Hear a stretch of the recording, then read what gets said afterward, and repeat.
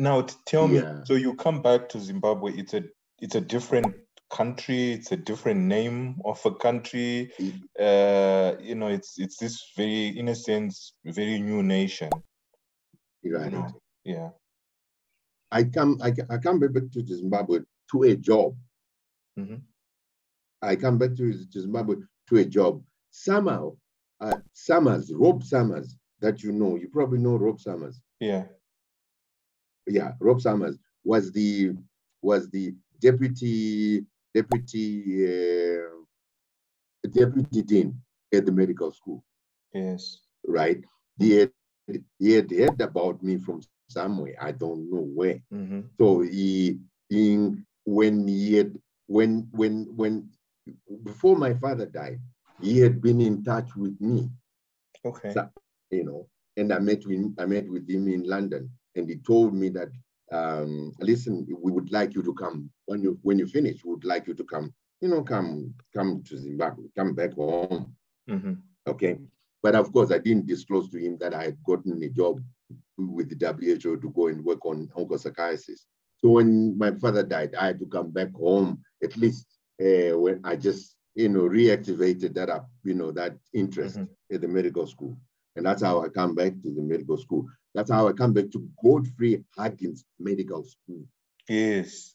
And that has a story of its own, right? Yeah, it's Godfrey Huggins Medical School. Yes. Full of roadies.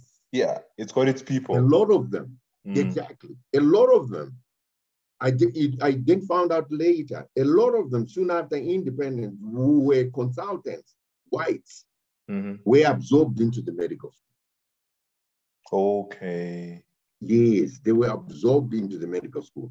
I got to know this from professor of clinical pharmacology, who was kind of liberal. When I joined him, he kind of warned me. And he said, but listen, this is the situation here. So you have to, you have to take it easy. Wow. You have to take it easy because this is the kind of mentality that's here and whatnot. So it was very nice, but fortunately, I was also very young, and I didn't give a damn. Yeah, I would say whatever was on my mind. But so tell me something. Having been in the UK, did that shape your sort of the political nature of how you were thinking then? You became more nationalist, I would imagine. Exactly. No, exactly. You can imagine you've been at a school in departments where you were the only black. Yeah. Right? You're the only black and people had the attitudes. So you had to toughen. Yes. So I'm now coming back home, my own home. Yeah, and still you have to live with that. Exactly. But I said I was not going to accept it. I had toughened myself. So I'll tell you a good experience. The professor says to me, he was used to play golf every Thursday. So this particular day, after this particular Thursday, he said, listen, I don't want to miss this. I mean, I had not finished all my lectures.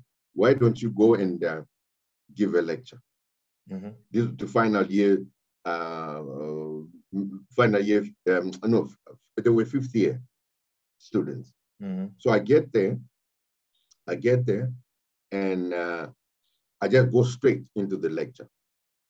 I walk into the lecture room. These guys with their pulsating biceps, they've got their legs on the table. Yes. So I ignore that. So I just continue. I start talking. In 10 minutes into my lecture, one of them says, stop. He says, excuse me, who are you? So I said to him, now I'm an African that has been picked up by Professor Mike Riley from the streets to come and talk to you about. I can't remember what the subject was. Yeah. So slowly they started taking their feet from the desk, right? And I remember there were only 10 blacks there. Yeah. They started clapping. And I went straight into Sean and they go, why are you clapping?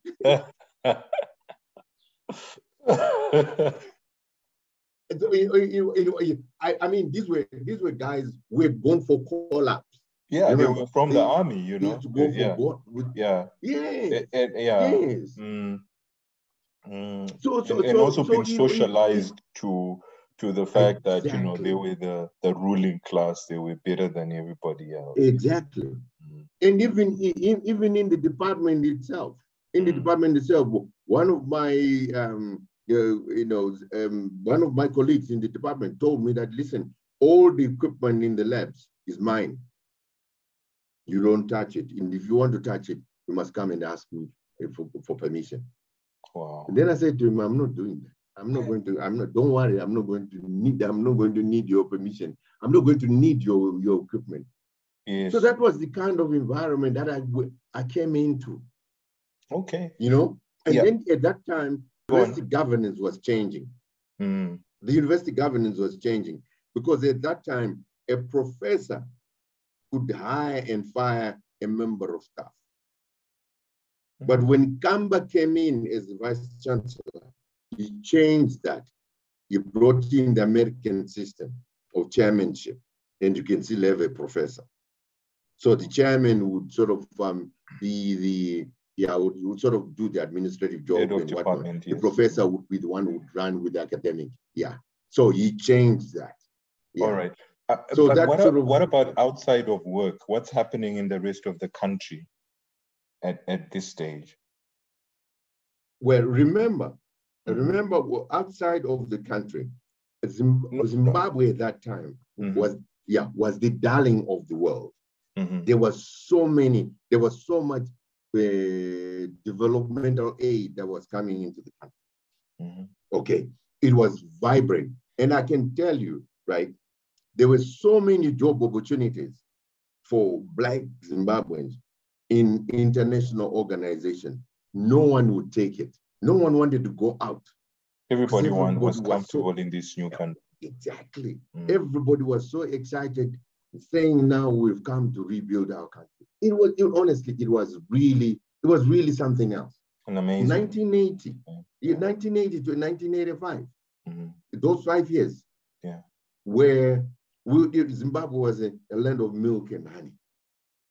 Wow. It's only when that 1985, the Intumbane, all that started, and all that, things just started going. The first 5 years, I tell you, they were out of this world. Yeah. So, and then in terms of your research interests at that stage, so you've done this cardiovascular pharmacology.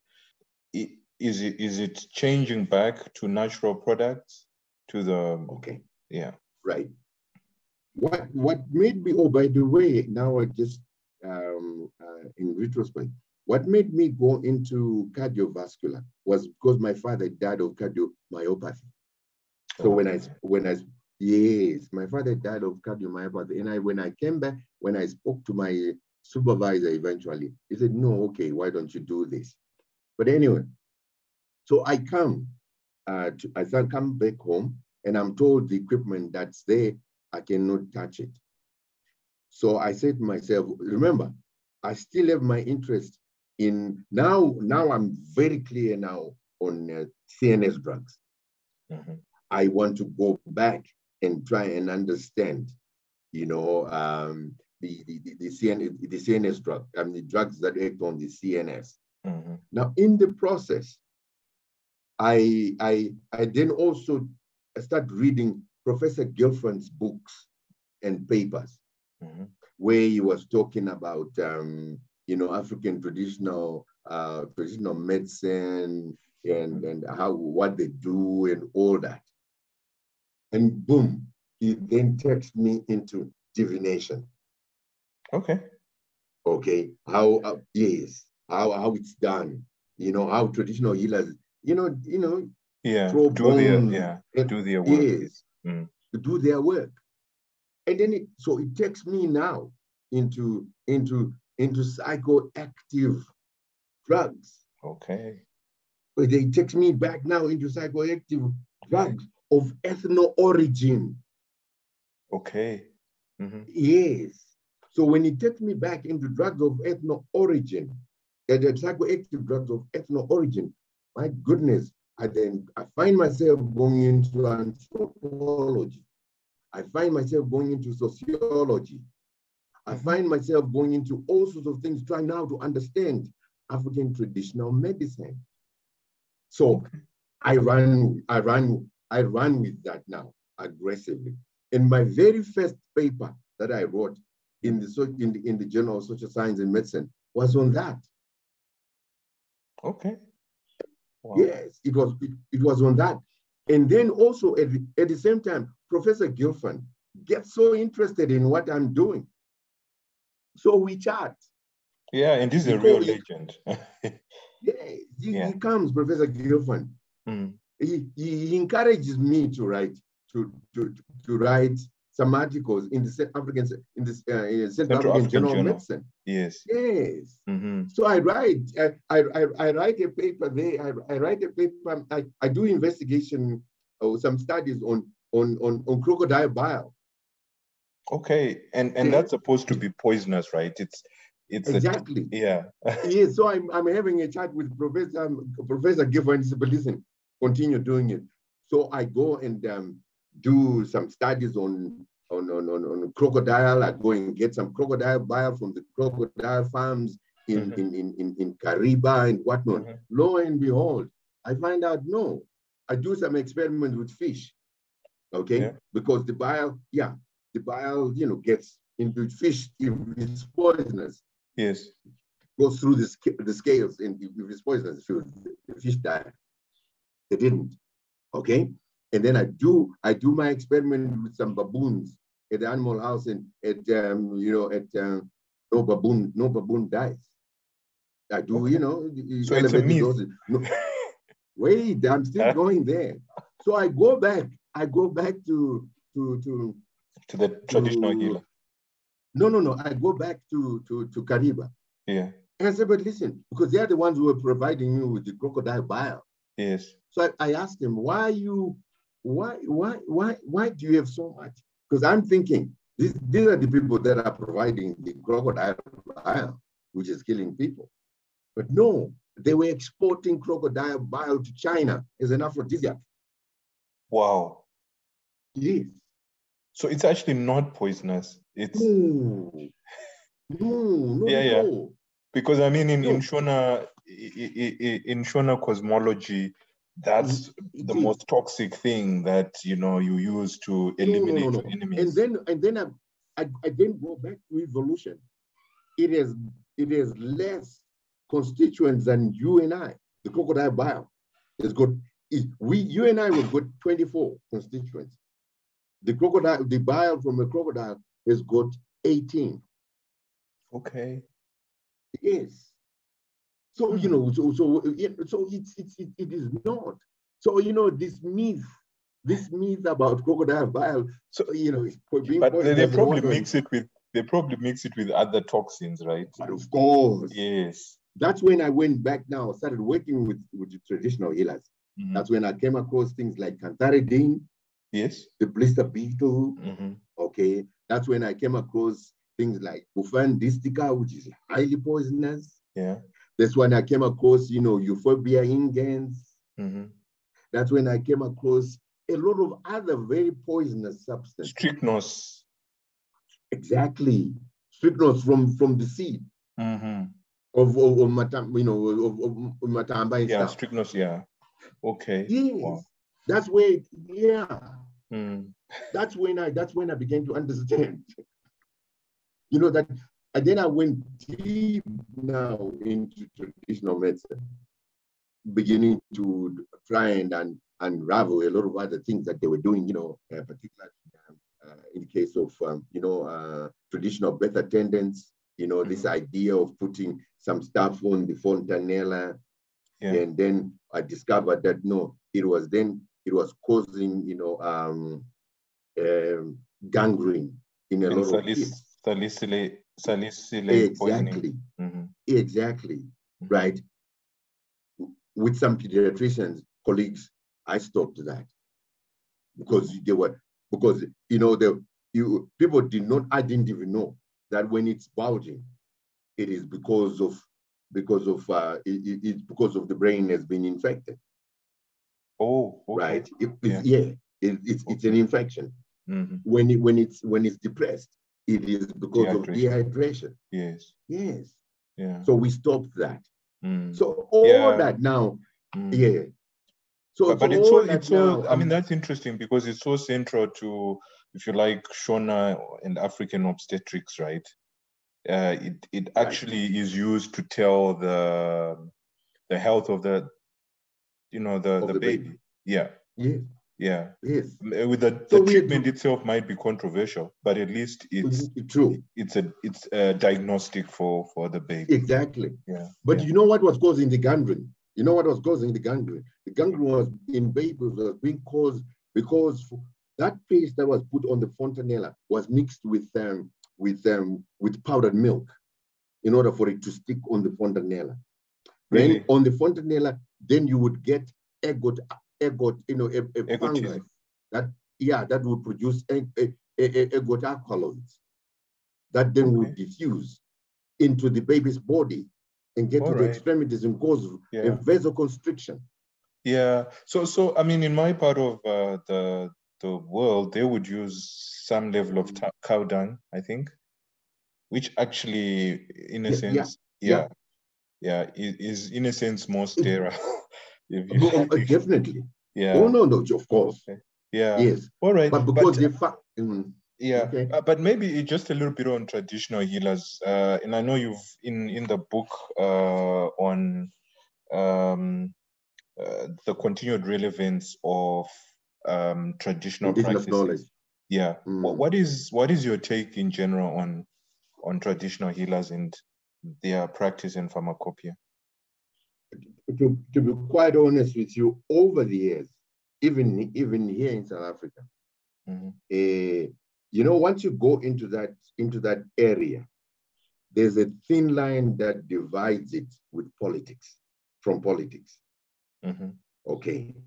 There's a thin line that divides. From my experience in Zim, I then found out that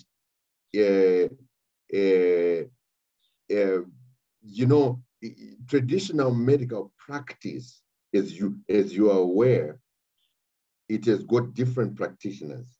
There are those that just do the divination. There are those that are spiritual, and there are those that are herbalists. Yes. And then at times you can find all these in one person. Now, over the years, I have found that all that is being used for convenience by the politicians. So I said to myself, I think I would rather work on something that can be authenticated using a Western scientific paradigm. Because I don't want to go into spiritualism, which I don't understand. Yeah. So let me just go into herbalism. Because as you know, a lot of drugs, 25% of come drugs from that. Yes. Are from that. So it makes it easier.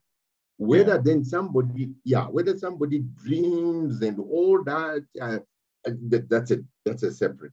Yeah, game. But I think I don't understand. Yeah, I think as with the colonial authorities, post-colonial authorities have also exploited and manipulated to an extent, traditional leaders as well as traditional healers to their own advantage. Yeah.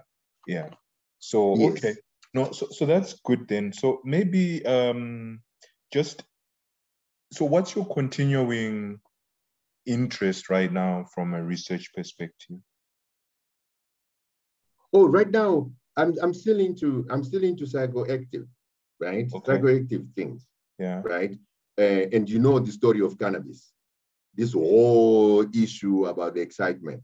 mm-hmm. So my interest now, in as far as that is concerned, I am now looking at hoping against hope that I will work with some people who are of legal mind, so that we get this issue, this story about cannabis, be dealt with finally, Mm-hmm. because as you know, there are plants that have got psychoactive properties, and some of them are already being commercialized. Mm-hmm. Which is really unfortunate. For example, cannabis sativa here in South Africa, it's called dacha. Dacha plant itself is it's not the same as cannabis, but there's been some work that has been done to show that the Leonorus contains a little bit, it contains some cannabinoids. Yeah, exactly. So I'm still pursuing that from that angle, okay? Because I know there's some people also who are commercializing in England, who are commercializing sclerotorum, that one, scletium, which is also a South African. Scletium. Yeah, exactly. You know what I mean? So I'm still working on that. But then at the same time, my interest is now very much, I've got a PhD student who's doing some work in antimicrobial resistance. Okay, no, so great, right? Thank you. We are kind of coming to the end of this. So now we have this life story of life really well lived. When you look back, from as a researcher, what legacy would you say you've built? When you look back, what have you attained? What have you achieved? It's a very difficult question, Dave. Honestly, that's a very difficult question, because as one goes through life, having gone through what I've gone through myself as somebody from youth and whatnot, and it was a constant fight. It was a constant fight, not thinking about what is it that I'm hoping against, hope that I would leave behind. It was just a constant fight. Yeah. So but with a rear view mirror, you could say, that the fight was worth it, and that life is not easy, right? Because during your time, you were fighting against prejudices, and when you look at a younger person today, they're probably fighting not necessarily those kind of prejudices, but they are probably also having other fights, yeah. And in a sense, that's what makes it worthwhile. That's sure. Yeah. For me, well, I could say, okay, for me, something that I would like to leave behind and people would remember me for is the fact that I have identified that there's a gap in the way we think as Africans in terms of critical thinking. Okay. That's lacking. Yeah. That is lacking, honestly. And it is because of our traditions, we were not allowed to ask questions. Yeah, exactly. And that really, for me, is what I'm just hoping against. Hope that people will remember me for having identified that we have a serious gap. Okay, so do you find that maybe your grandchildren are immune to that? Do they ask more questions than you asked at your age? Yeah. Oh yeah. They ask questions. I mean, these days, a grandchild can tell you, come on, granddad, don't be silly. Can you imagine? We never used to say that. And you as granddad, you're okay with that? You're comfortable with that? I'm okay with that, because I'm saying to myself, no. Maybe I'm being silly, honestly. Because language is a tool. Language is a tool. And it's got a philosophy behind it. When somebody tells you that you're being silly, there's something that you've done that's being silly. Yeah. Okay. So, but what would you tell your younger self? Another difficult one. Yeah. I know, but it is situational. Mm-hmm. See what I mean? It is Yeah. situational. It's very difficult. I mean, it's a very difficult. It's a very difficult. It's a difficult question. Yeah, yeah. But I guess You know? if we were to go back to the time when you were saying Goromonzi, or even in the UK, it would just be persistent, right? Don't be afraid. Yeah. Don't be afraid. Don't be afraid. Mm-hmm. Yeah. Don't be afraid. In fact, you know, don't be afraid. Get up, stand up, and fight for your rights. Like what Bob Marley said. You know. Yeah. Yeah. Okay. And then I mean, what inspires you? What inspires you? So these are more personal questions. You're very comfortable talking about your career, but I just wanted to really, for the next, the next few minutes, talk to the person. So what is it that inspires you or has inspired you? I'll tell you something. When I got my associate professorship at the University of Zimbabwe, okay. I don't know whether you remember Professor, the surgeon, the neurosurgeon, Professor Levy. Exactly. Yes, the two Levies. Yeah. Yes, the husband. Yeah. Came to my office. I'm trying to answer your question. Came to my office and he said to me, "Congratulations." And I said, "Thank you very much, Prof. Levy." And he says to me, "It's lonely." Okay, it's lonely. I'm trying to answer your question about what inspires me. He says it's very lonely up there. Mm-hmm. And over the years, I've always asked myself, what did he mean by that? What inspires me is when you have the title professor, everyone expects you to talk sense. You're on your toes all the time. Yes. Okay. And also at the same time, there are those that really want to cut you down. Okay. So so what inspires me is being on my toes all the time, because I don't know who I'm talking to. Okay. There might be somebody who is listening to me, and so that you can then say when I'm finished, rubbish. Yeah. Okay. Or there is someone who is listening to me who will say, thank you. Yeah. That's what inspires me, honestly. I'm always on my toes. Yeah. And it's so it makes life so difficult. Yeah, I understand. Yeah. So and then what habits do you have which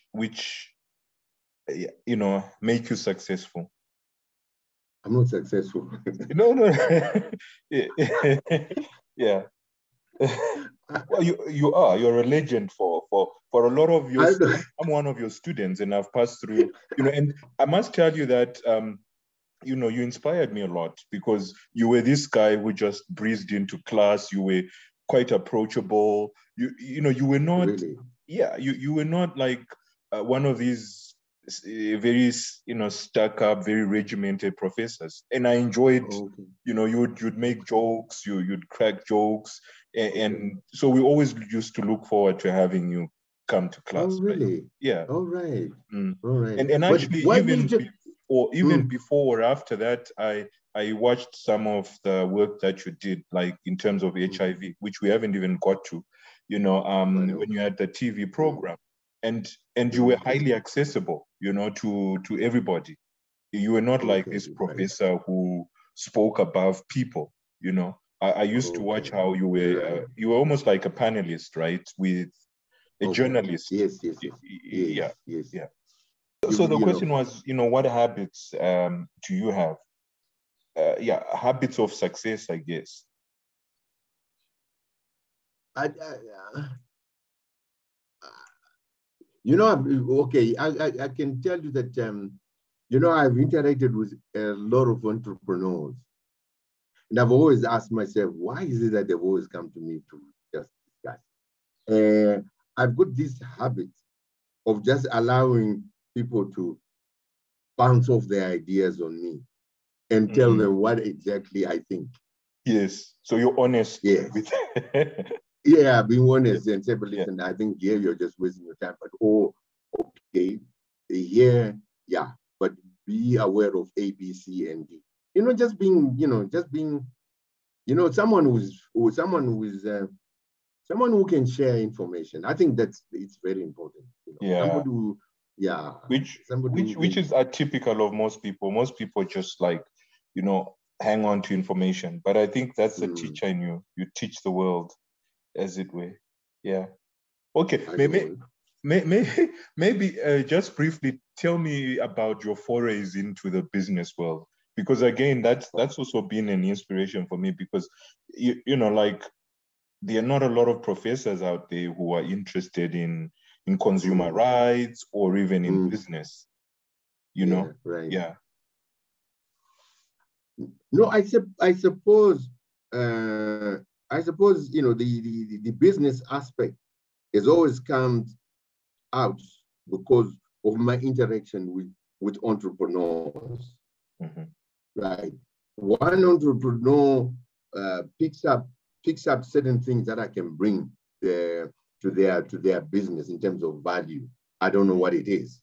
Yeah. Then, when you then meet with other people, when a board is then established, there are then certain people, they own that particular board who say, but why don't you also come to, like, for example, yes. So in terms of Zim, it started with the telecoms. Okay, it's a long story with the telecoms. That then gets established, right? There's a board that is established, and there's a group of people that come there. Some are bankers, right? And bankers then would invite me and say, listen, we would like you to be on a bank board. Yes. And then at the end of the day, I end up reading and understanding what issues concerning finance. Okay. And then and businesses, funding and all that. And then the whole thing, it's like it's a snowball. Snowballs. Yeah. Yeah, it snowballs. So it snowballs. Okay. Yeah. Yeah. All right. So I'm going to ask you one very cryptic last question. What about Africa? Yeah. We have a very serious problem. We have a very serious problem. The serious problem arises from what a lot of people find difficult when I say it, the sociology of poverty. Yeah, the sociology of poverty has affected us so much. And can you imagine? We are like a naked man who is sitting on a gold mine and he's saying it's mine. And then somebody is saying, no, but you're sitting on gold. He said, yeah, so what? It's mine. But when somebody comes with nothing to that naked person and says, listen, I can give you this, something that this naked person has never had in his life, is prepared to stand up and allow the exploitation on the gold that he was sitting while he was naked. I think that is the biggest problem. We go to school, we've got brilliant minds and so forth, but we don't use them in the right way. That is the problem. And unfortunately for us, we do psychology, but if there is one subject that whatever colonizer comes into Africa, if there is one subject that they've really developed to find out, is psychology. It is psychology. They have studied us so well that they know how to manipulate our minds. So how do we get out of that? Well, we can get out of it because we are now talking about it. Because in realizing our weakness, we gain strength. The fact that we're talking about it, that's the way we're going to get out of it. Because somebody's going to say, but isn't explain what you meant the other day when you were talking to David. Yeah. So we will get out of it. It's just a matter of time. Because a long time ago, we would have said, everything is okay. Everything is okay. Everything is okay. But now because we are questioning, realization, it's a realization itself. Awareness. Yeah. Yes. Prof, and we will agree. Yes. Yeah. We will agree in terms of, fundamentally, we shall always be in agreement. We are going to differ in detail. But as long as we agree to disagree in an agreeable manner, we'll get there. Okay. On that note, Prof, I'd like to thank you. You're a real legend. And legends don't know it, you know. You're a pharmacologist. And I hope that you continue to inspire, because that's what you do. And, you're of great value to this part of the world. But I think, you have planted seeds across the world.